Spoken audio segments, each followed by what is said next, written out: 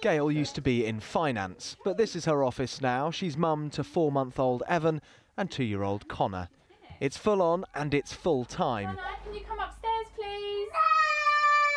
But this wasn't the plan. Gail only became a stay-at-home mum when she checked the cost of childcare. I was raring to go back, and there was this kind of sinking feeling where it was, well, you know, why am I going to pay a person or a nursery to look after my child full time and then just literally give them all my wages for that month. In 2006, a part-time nursery place for a child under 2 would have set you back around £72 per week.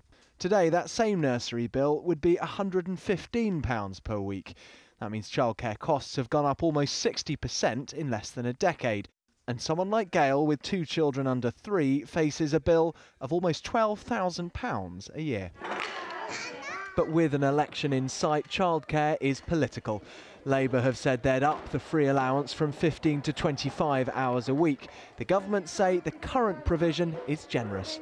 We're building on successful policies, and even at a time of austerity, increasing our spending as about 50% from 2 billion to 3 billion on childcare, but also making sure that our plans are realistic and affordable. But affordable is a distant memory for these families at a day centre in Mansfield. The costs just keep going up. Christmas is always cut back. We're not going on holiday this year. The cost of the childcare, it's alongside, some months alongside the cost of a mortgage.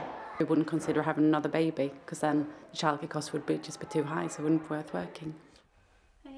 Down in London, Gail is pleased she's raising her boys herself, but would have liked a choice about how much time she spends as mum. Dominic Reynolds, 5 News.